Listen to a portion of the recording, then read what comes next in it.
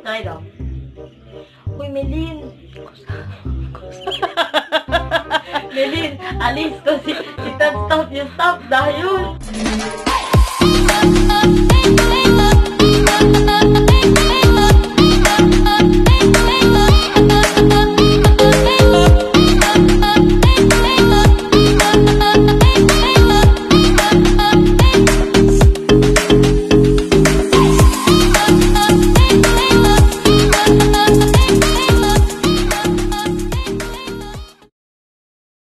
Hello mga ngipirts, mga ka-trippings natin dyan. Welcome back to my channel and welcome back to my kitty background dito sa aking room. Yan. So, ganun nga. Kaninang umaga nag-post ako sa aking Facebook. Diba? Facebook ko. Nag-post ako kung sinong may gusto na i-vlog ko or i-tutorial ko dito sa inyo paano mag-edit ng vlog, ano yung magandang app na gamitin or ano yung app na ginagamit ko sa pag-edit ng vlog. At madami naman din ang nag-comment down. So, your wish is my command. So, yun, gagawa natin ng vlog to. So, to start with,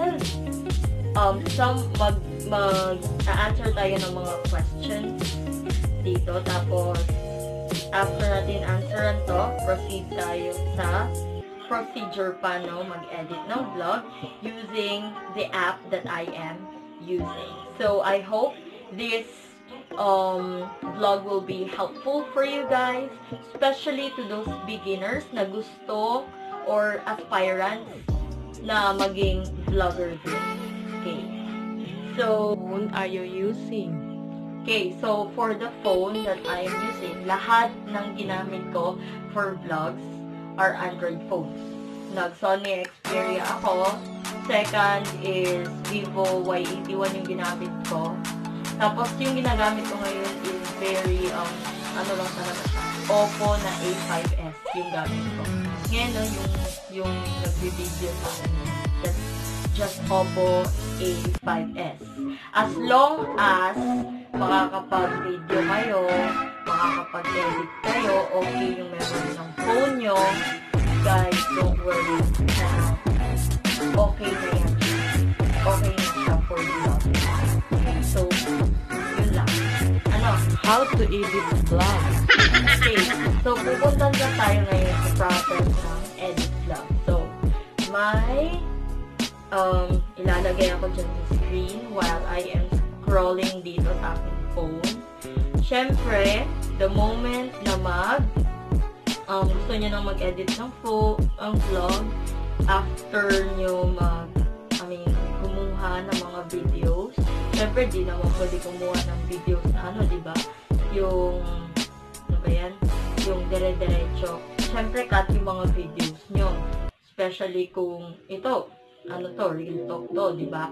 May mga times na i-air, tayo.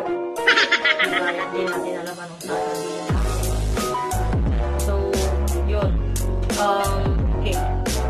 Dito. So, first, nandito tayo ngayon sa ating screen. Punta kayo sa Play Store. Hanapin nyo yung Vlogit app. I-download nyo. Pagkatapos yung i-download yung Vlogit na app, so, syempre, i-install nyo yan. After that, punta na kayo dito sa home screen ng phone. Flash kayo so, dito tayo sa home screen ng ating cellphone. So, ito yung Vlogit na app. Ito yung lalabas. Okay. So, since bagong install pa lang to, dito din sa phone ng isang phone dito. So, let us use this. Explore as a guest. Okay. May na-edit na ako dyan. So, gagawin natin, may nakikita kayong from camera and from library na option. So, usually, since recorded na yung mga videos nyo, i-click nyo yung from library. Pero pag hindi pa, gusto nyo pang mag-record, then edit agad, so you click the from camera. Pero I usually click the library. So, nakikita nyo dyan is mga videos ko. Okay. So, the moment na may mga videos sa kayo, choose lang kayo dyan, click lang kayo dyan, ganyan. Click lang, ilang videos. Nag-a-appear kasi yan sa baba. So, click nyo tong arrow. Okay, maglo-load na yan dyan sa baba. Yan. So, may mga sequence na ng videos. After that, if tingnan nyo sa baba, may text na option, may sticker, may audio, PIP, gaya ng gagawin ko ngayon na gamit ko yung ibang phone, pero sa video ko, ipa-flash ko dito yung ginagawa ko. Yan. Tapos, may mga ano dyan, transition, kung gusto nyo, reverse, may speed, filter, and adjustment. Kung gusto nyo naman mag-edit sa own video nyo, click nyo lang yung video. Tapos, titingnan nyo dyan, may trim na option. Gusto nyo mag-trim ng video, cut nyo yan, ganyan. Tapos, click nyo lang yung check. Gusto nyo mag-split, gusto nyo ng snapshot, ganahan mo na, or gusto nyo mag-crop, gusto nyo i-rotate, duplicate nyo ba yung video, volume, at edit. Okay. Yan. Ito yung previous na vlog ko eh. Dito ko kasi siya in-edit. Gusto nyo i-fade out or i-fade in yung volume. Okay. So, dyan na. So, back tayo dito sa mga options sa baba. Okay. So, if gusto nyo mag-add text, yan, may mga style na tayo dyan. May art. Diba? Ganda. Title dyan. Gusto nyo maglagay. So, ito yung mga basic, guys. Basic to siya. If you want to download more, if may wifi kayo, so just download ng mga ibang titles. Okay? So, meron din tayong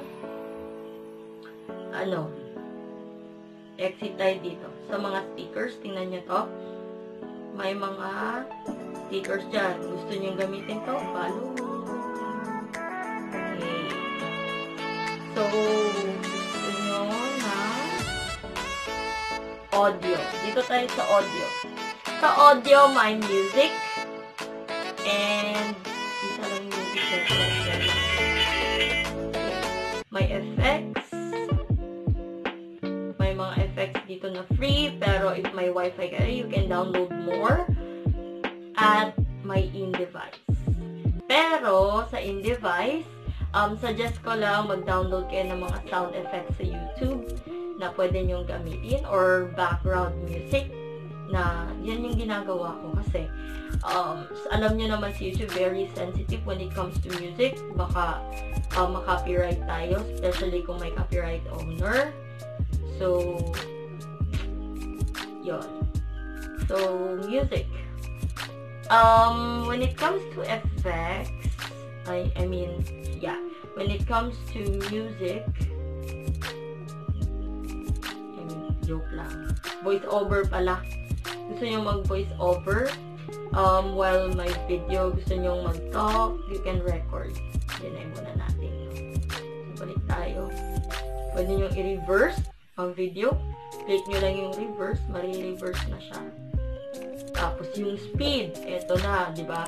Gusto nyo mag-dagdag ng speed.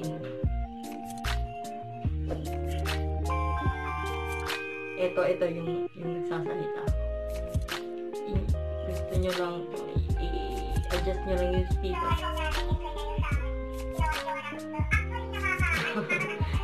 Yan, diba? Yan yung speed. Okay.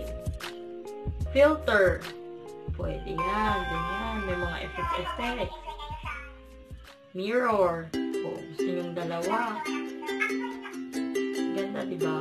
So, all is laid na lang talaga. It's just, paano nyo siya gagamitin in your own way. Art lang yan eh. Okay. So, dito tayo. After nyong mag-edit ng vlog nyo, pag okay ng lahat, ganun, all you need to do is to, sa upper right part ng screen nyo, sa Android phone nyo, just click this. Magsasave yan siya. And then wait until it reach 100%. After that, may lalabas sa screen. So, may lalabas sa screen ngayon. Okay, options natin is, you want to upload it on YouTube right away, you want Facebook, Twitter, Instagram, or you want to save it muna sa camera roll. Click nyo lang yan if you want. Now, yun na, na-save na. Very easy on how to edit vlogs. Nga lang, you need to be committed lang talaga, especially in editing vlogs, kasi hindi siya madali para sa taong gusto ng kumita ng pera sa YouTube. Kasi, for me, I am doing this para, may memories ako. Kasi, yung mga old friends ko nga, nag-start ako kasi sa Vietnam. Nasa Vietnam ako. Yung mga old friends ko na hindi ko na nakakasama ngayon. Actually, this is very helpful para ma-reminisce yung mga happenings sa life natin na nangyari, na hindi na mangyayari ulit. So, for memories lang talaga siya purposes nung una. Pero, ngayon parang nagiging habit ko na siya ulit. Kasi since nawala yung phone ko, dati, nag-stop na ako mag-vlog. Bumalik na ako last year. Yes, naging active na ako last year. And glad to say na na-reach ko na yung 1,000 subscribers sa YouTube.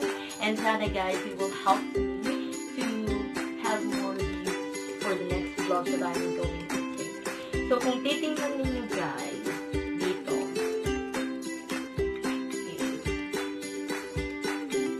ito, last na to talaga. May create thumbnail tayo eh. Makikita doon.